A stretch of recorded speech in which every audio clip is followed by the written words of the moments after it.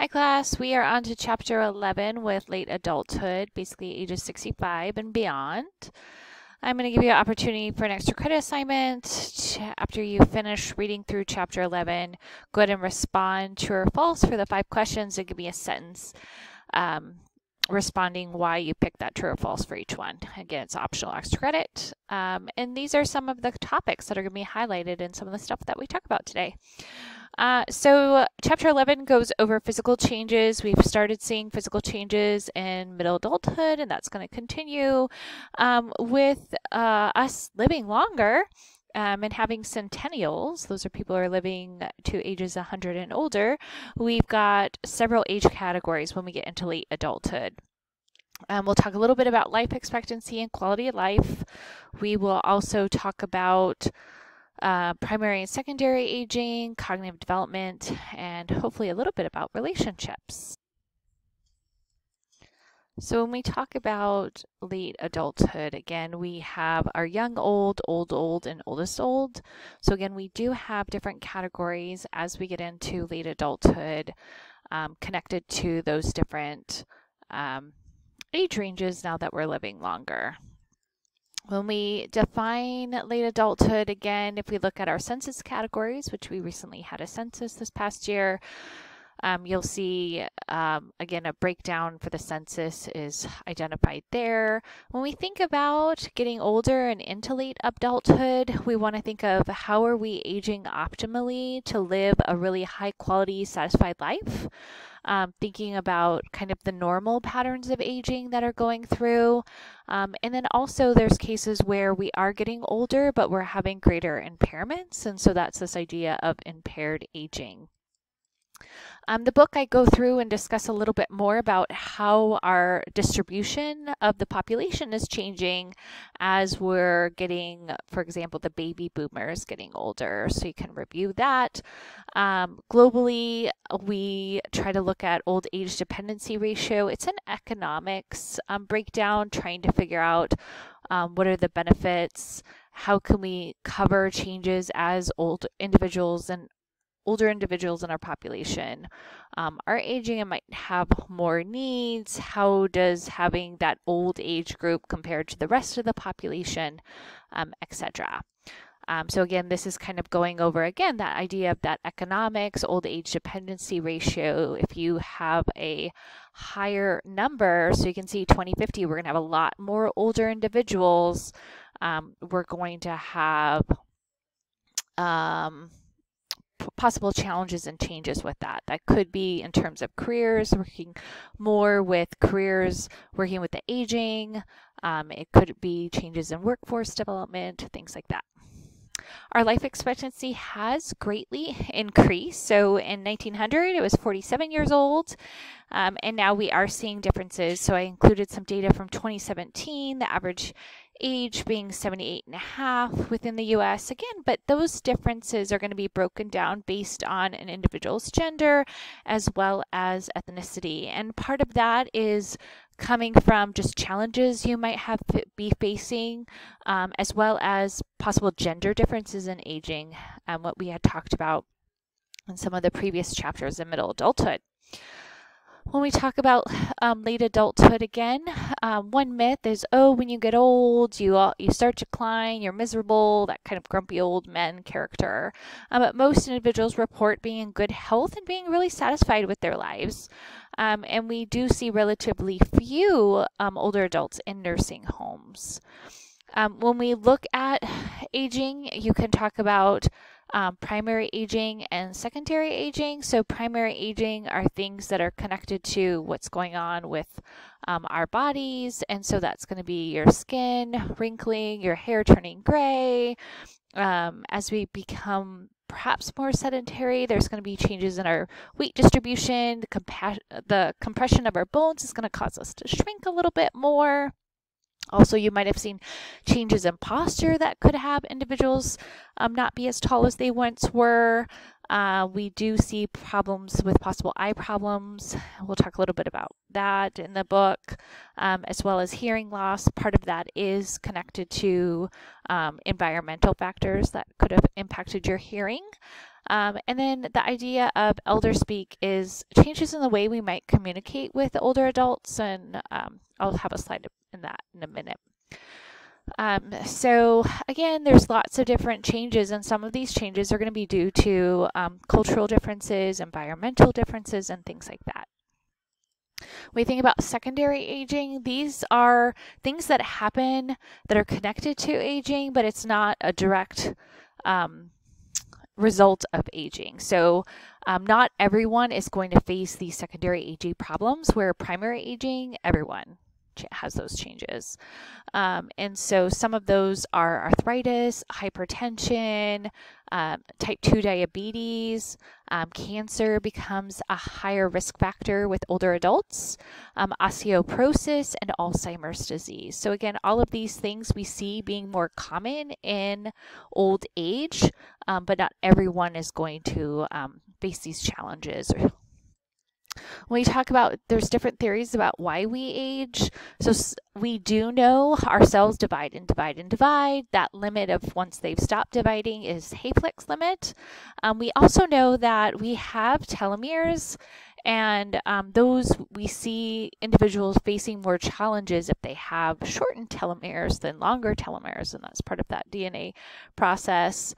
There also could be DNA damage from environmental factors. We do see a general decline in our immune system, kind of our body's way of kind of winding down. So there's a bunch of different theories. These are all discussed in the book. When we think about aging, sometimes we face aging stereotypes. One of those stereotypes is elder speak. So elder speak is not a good thing. It's when you change your communication, ways you communicate, because that person is old. You just assume that they don't understand you. You might talk more like a baby. You might kind of dumb down your conversation with that individual, or use honey or dear a lot. I realize some people, it's kind of a cultural thing to use honey or dear, but it's meant to be in more of a negative pattern. And then it just causes a lot of confusion. There's a lot of functioning older adults, and if here they are being talked to like a child or a baby, or they being talked to differently, it really can impact their self, their understanding of themselves. So it's something to avoid. And it's unfortunately something I'll see. I'll see it at the bank. I'll see it at the grocery store. So again, it's based on stereotypes, the assumption that you might see this older person looking frail, but that still doesn't mean they're could be there, definitely there cognitively. And so I'd say, first rule of thumb, when you're working with an older adult, talk to them normally. And then if you see body language or their communication is that they don't understand you, then you can change the way you're communicating with them. But don't go with the assumption that, oh, I've got to talk like a baby or talk like a child to this person, because it really does. It erodes their self-esteem, and they're feeling like, why is this person talking to me like this? I'm a competent adult. What's going on here? We do see some changes with cognition as we get older. So one thing in general, because we have some changes in memory, sometimes older adults can have low memory efficacy, basically feeling like, oh, I'm not going to remember that. Oh, I'm not good at that. Don't ask me about those things. I'm not good at that task. And so they realize that memory has changed, and then they're not feeling so great about it. We do have differences in, you do have general declines in attentional abilities. Some of those are changes with sensory changes. So I might not see as well, I might not hear as well. So then that's going to impact my attention. We also see working memory decline, fluid intelligence decline, which is connected to working memory. We might also see source memory decline. That's this idea of, did I hear it on the radio? Did I see it on television? Was it in a dream? Did my spouse tell me this? Where did I come up with this information? We do typically see your semantic memory, which is kind of your knowledge memory, is resistant to decline, as well as procedural memory. And that's like how to drive, how to ride a bike, those things that are kind of like are already automated. With working memory, again, working memory deficits, we all face this, but sometimes you have a blip in your working memory and you all of a sudden forgot what you were saying or forgot what you were doing or why did I open the fridge? Those kinds of things become more frequent. If you're concerned with an older adult and memory changes, I would ask yourself, is that getting in the way of functioning in their day-to-day life? Are they forgetting things that could do them harm or someone else harm, or it's unsafe?